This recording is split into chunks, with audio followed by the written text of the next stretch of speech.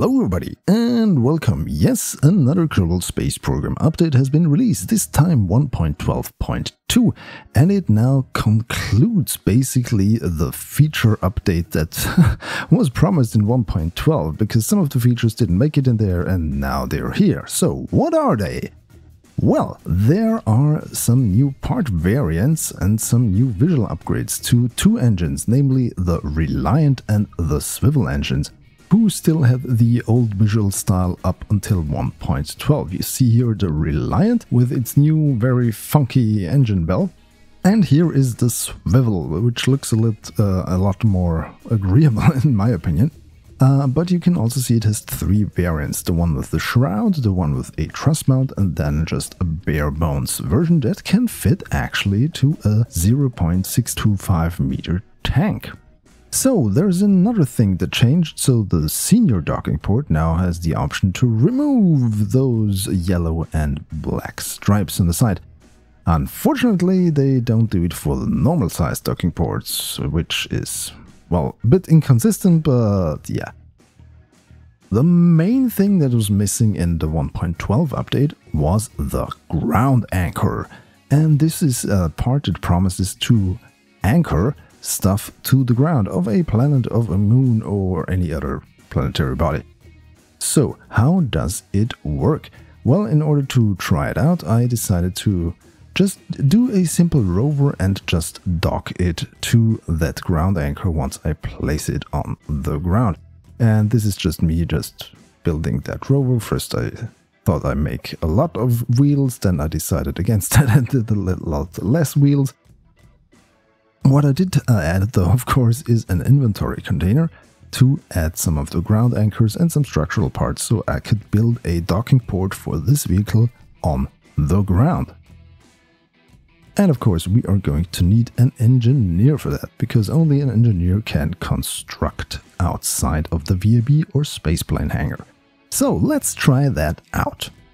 Here we are with our rover, and our engineer is now picking up the part, but unfortunately we have a parachute and an EVA pack, which are in combination with the ground anchor too much, so you have to get rid of both of those, which could be problematic, more on that later.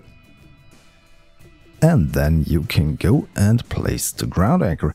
And you might notice that I'm doing a bit of a blunder here, because in my opinion this is something to construct, so I went into the construction mode, just picked it up and put it on the ground, and I thought that was that. Well, that's a mistake on my part. Also, I forgot that I had to reduce gravity in order for these girder segments to be placed on Kerbin, because they're too heavy in that kind of gravity, so we're going to remedy that right about now.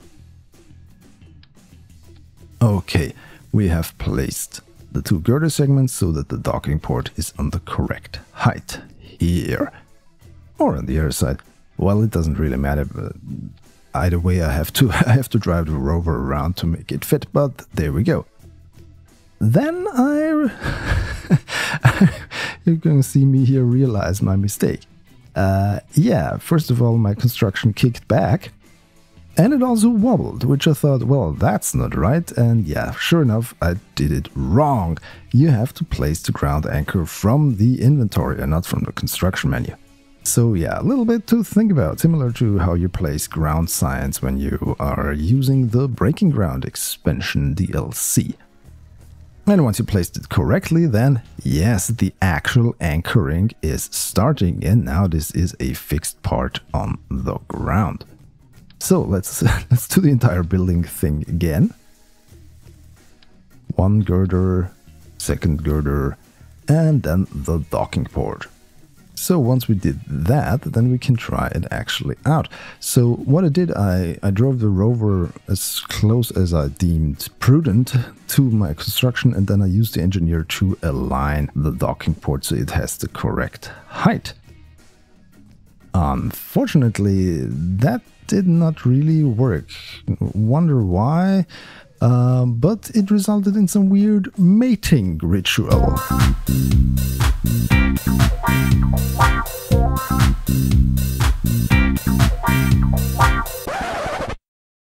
Okay, Okay, let's continue with the correct way of doing things here. Once I tried it again on the launch pad, not the launch pad, on the runway, it worked flawlessly. So this rover is now firmly connected to the ground and is not going anywhere.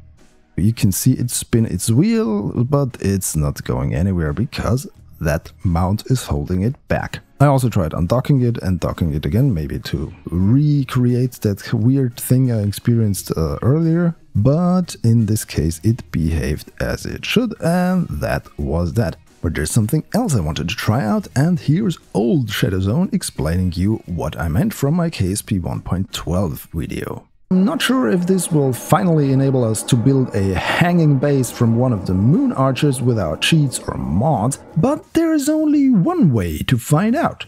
Wait until that part is available and then experiment with it, see how well it can keep things grounded. So here we are at the moon arch, and it's the same moon arch as in that previous video. Just the sun is in a different position, that's why the lighting is all different, and the shadows and stuff. So here is my little lander, and I have brought a lot of things. And because I brought a lot of things, I can't place the jetpack anymore into my storage container. So I had to get creative, and I just attached a panel to the lander, because why not? So it's out of the way, I can put the jetpack in, and then I can put the ground anchor to my engineer. I wanted to put it on the side or below of the arch, but that's not possible. The ground anchor has to be laid down on the ground, and you have to wait until those anchor parts are actually drilling themselves into the surface for it to work. What I'm trying here is trying to rotate it in a position that it might work, or I could put it on the side, but well, as you see in a few seconds, that is not met with a lot of success from the game, to put it mildly. And yeah, here we go. Goodbye, ground anchor. You can anchor the ground down there if you like. Or you can just explode, as you hear now. Boom! Okay.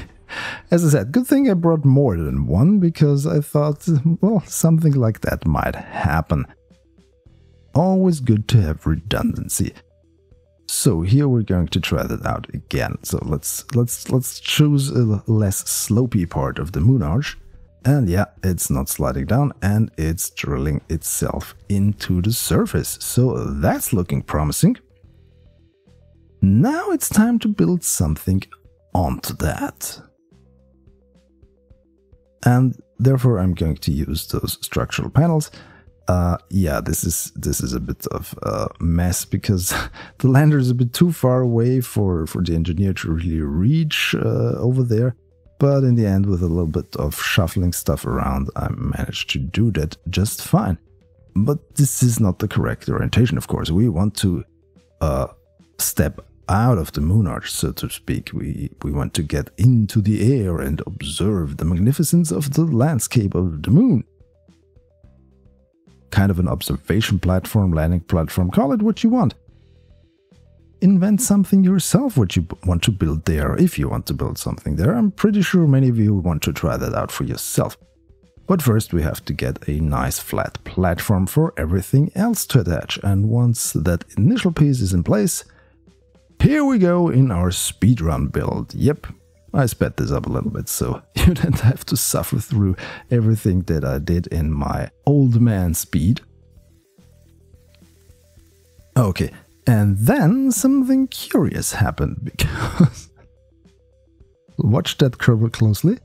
As soon as I step onto the first panel that I added to the ground anchor, well, the Kerbal just vanished through it, or just passed through it, and then I hit my head somewhere and Bill just tumbled down uncontrollably. Which spelled no good things for him.